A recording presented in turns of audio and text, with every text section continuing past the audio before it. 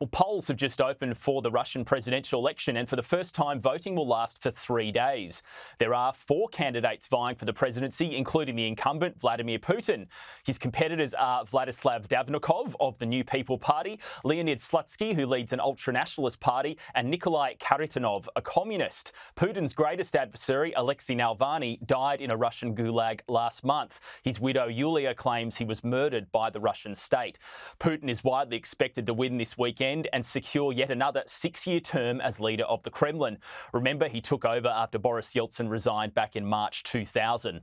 According to Reuters, there are paper ballots this weekend and electronic voting terminals. There are about 112 million voters this time too, which is higher than previous elections. And that's because the parts of the Ukraine which Russia has annexed as their own territories, including Donetsk, Luhansk, Zaporizhia and Kherson, will be eligible to vote. But these areas are under martial law and security is pretty tight, so it remains to be seen how the voting will occur there.